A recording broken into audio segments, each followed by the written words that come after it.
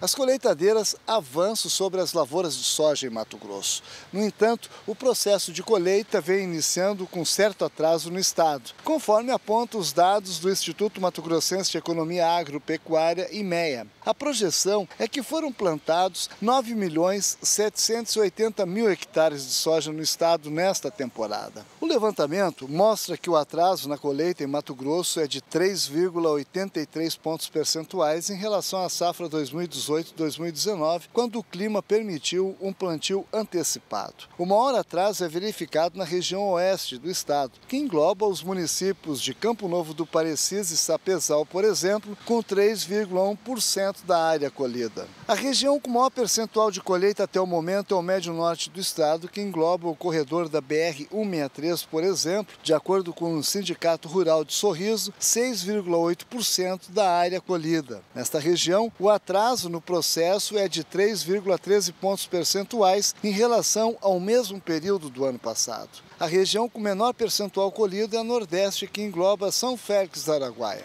A região Sudeste do estado, que engloba o município de Rondonópolis, por exemplo, perfaz 3,34% da área colhida, sendo que no ano passado atingiu 6,60%. A projeção, caso não haja imprevistos, é que grande parte da safra de soja seja colhida no estado até o fim de março. A semeadura do milho, segundo a safra 2019-2020, vem na sequência da colheita da soja. Segundo o IMEA, houve um crescimento de 2,4% na área e queda de 4,2% na produtividade média do estado na comparação com o ciclo anterior. Com isso, a produção mato-grossense deverá ser 2% menor nesta temporada, totalizando 31,62 milhões de toneladas de milho.